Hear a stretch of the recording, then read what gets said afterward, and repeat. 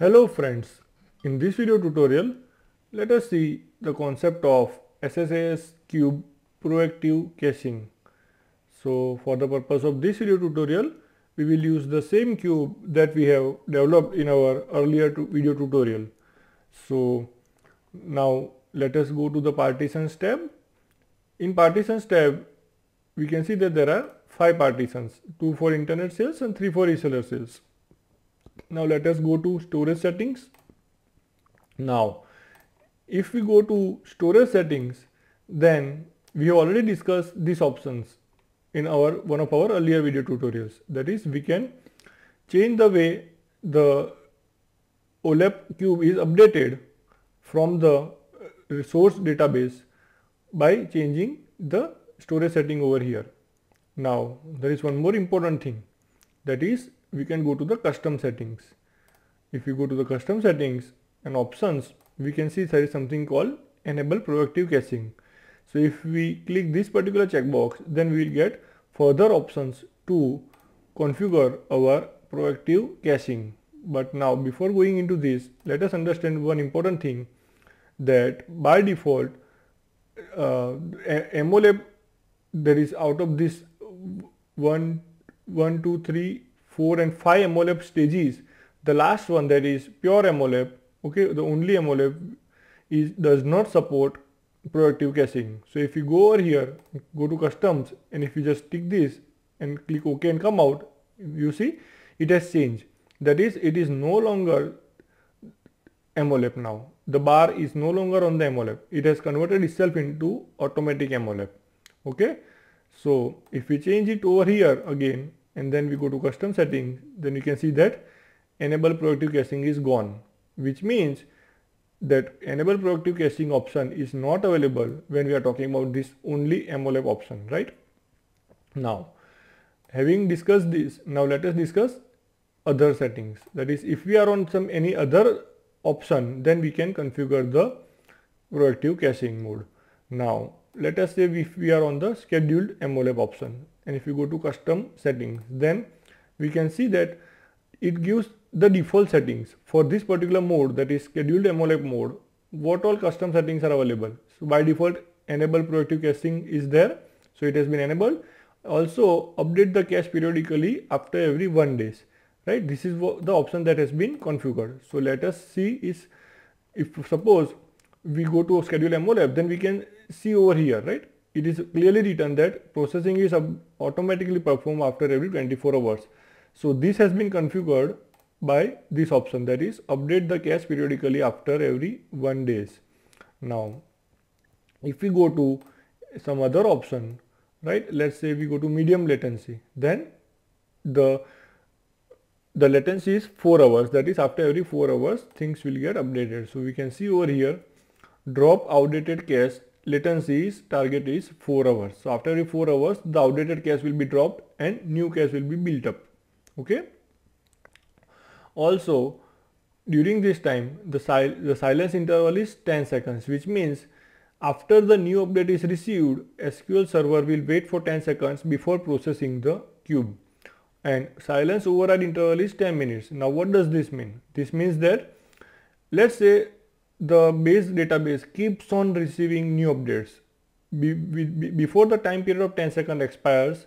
So every time before the time period of 10 seconds expires, it keeps on receiving new updates. Then by our first logic, that is by waiting for 10 seconds after every update, we may go into an infinite loop, because we may never be able to update our cube with the help of source database if the source database continuously keeps on getting updated. So how to get out of this loop? We can get out of this loop using silence override interval. That is, let's say for continuously 10 minutes the updates are observed, and because of these updates, if we are not able to process the cube because of this 10 seconds interval of silence interval, then what will happen? It will override. So 10 minutes time will override the silence interval. That is, after 10 minutes, even if the updates are happening, our OLAP cube will get processed from the source database. And this particular setting, that is drop outdated cache, will keep a target latency of 4 hours. That is, after every 4 hours our cache will be dropped and new cache or OLAP cache will be built up. Now Also we can see bring online immediately option has been ticked, which means when the cache is being built up for MOLAP, at that time if any query comes, then that query will be served from the source database. That query will be served by retrieving data from the source database. So only during that time period, that is when the MOLAP cube is being built again, that is the cache is being built again, only at that time, for that time duration, the queries will perform slowly because the data will be retrieved from the source database. That is the meaning of bring online immediately. That is during the time also when the cache is being built, the SSAS server will not, or the SSAS queue will not remain unresponsive. It will still be serving the query request. But how it will serve? It will query the base database, the source database. Okay. Now let us click cancel over here. Now let us see some more standard settings. Let's say for low latency MOLAP. So the targeted latency is 30 minutes. So let us go to custom settings. So over here we can see that the silence interval and silence override interval settings are same, but drop outdated cache is 30 minutes. So that's the only change. Okay. With respect to the earlier option, this option has got only one change, that is instead of 4 hours it is now 30 minutes. And over here also bring online immediately is ticked, which means the queries will be served from the source database when the cache is being rebuilt. Okay. Now let us see automatic MOLAP. So over here if we go, then we can see that only these two options have been ticked. That is after every 10 seconds, if let's say if a change has been observed in the source database, then our SSAS server will wait for 10 seconds and see if any new changes are coming or not. So if any new changes are not coming, then after 10 seconds it will process the MOLAP cube. Okay. But if suppose the changes keep on coming, then after 10 minutes it will process the MOLAP cube. Now, so these are some of the options. Now let's go to real-time OLAP. We can see that some of the options have been configured, right?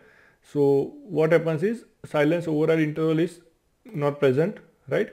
Because the base data is only the aggregates are served from the OLAP cube, right? But the main data is queried from the base database.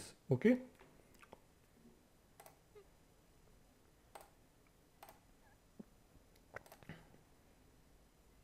And over here for ROLAP, the base data is always served from the base database table. That is that's why the bring online immediately is ticked, and outdated cache is dropped after every 0 second, which means the cache is not maintained, which means that both the aggregates as well as data is served from by querying the source database. So we have seen that if we are on any of the options, standard options, pre-configured standard options, we can still go to custom settings, right? And we can change the custom settings. Okay. So these are the options that are available. Now enable, now apply settings to dimension, which means that whatever settings are there, these are for the fact tables, right, or the fact measures, right, measure groups, but same can be applied to the dimensions also. Okay. Now let us cancel, and now let us go to a particular partition. So now right now we have selected a particular partition, and then we are going to the storage settings. Now in this case, if you go to custom settings, then we will get some additional options. We'll get the options to notify. Okay. So what does notification mean? Notification means whenever some data changes in the base database, then we can track those changes and we will get the notifications for those changes in our SSAS server. So over here we have three options. One is SQL server based notifications, second is client initiated, and third is schedule pooling. Now first SQL server option is available only if the base source database is SQL server. So if the source database is SQL server, then we can click over here, specify tracking tables, and we can go over here and we can specify the tables that we want to track. So if we have specified the tables, then if any changes are happening in these tables, then we will get the notifications, right? Now client initiated means any other third party database or systems which can notify SSAS server. In this option also we can specify the tables that we want to track. And third is schedule polling. In this we need to provide the polling interval, that is after 10 seconds or let's say after 10 minutes it will keep on seeing in the source database whether changes have occurred or not. Now on what basis will it see the changes? It will see based on the polling query. Now this particular query that we specify, okay, it needs to have return a single row column value, that is it needs to return a single cell, and based on the if any changes have happened to the value of the single cell after every 10 subsequent minutes in our example, then it will consider that some changes have occurred in the base database, and then it will process the incremental data. Okay, now processing query is the query based on which it will process. So this query, polling query, is used only to track the changes, whereas what to do if changes are there, then it will use processing query. So whatever data is retrieved from the processing query, that for that data the updations will be applied. So in this video tutorial we have seen the various standard storage settings and how to customize those storage settings using the custom settings options. So the main option that we have seen as part of this is enable proactive caching. So if we enable it, then we get further many options to further configure our storage setting in SSAS OLAP cube. But before ending this video tutorial, let us see one or two some important and interesting things. See, right now automatic MOLAP is selected, right, and we are going to custom settings. Then the default behavior of automatic MOLAP is it will keep on updating the MOLAP cache, and at the time when the MOLAP cache is being rebuilt, if a query comes during that time, during the rebuild process, then automatic MOLAP will use the existing, that is outdated MOLAP cache, that is the rebuild process is parallel in nature. The outdated MOLAP cache is maintained at the time when the updated new MOLAP cache is being rebuilt, and the queries are solved from the outdated MOLAP cache. Hence the performance never degrades. Okay, and after the new updated MOLAP cache has been built up, the old MOLAP cache, that is the outdated MOLAP cache, is discarded and the queries are then shifted to the new updated MOLAP cache. That is, after the old new cache is built up, the old is discarded and the queries are then solved from the new MOLAP cache. So in the entire process, data is not retrieved from the base or the base database, and hence the queries are always running fast. That is the default behavior of automatic MOLAP.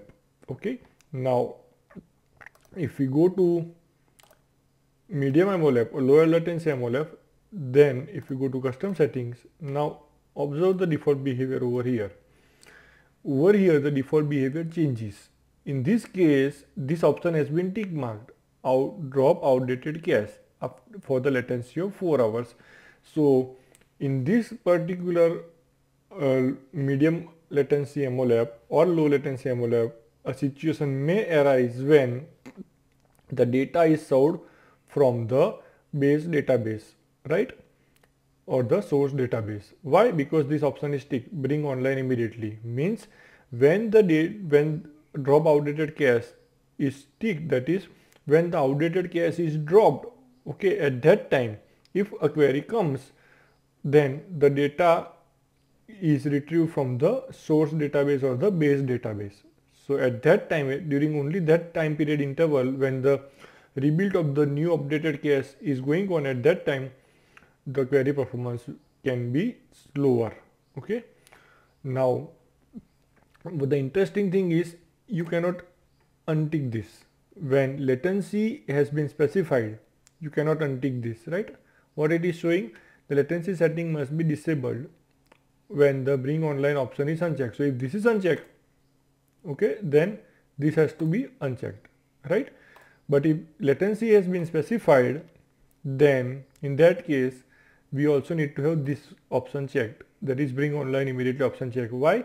Because after the outdated cache has been dropped, we need to tell SSAS server that immediately start serving your query request from the base or the source database, and that is the reason why this option is ticked, that is bring online immediately option is ticked.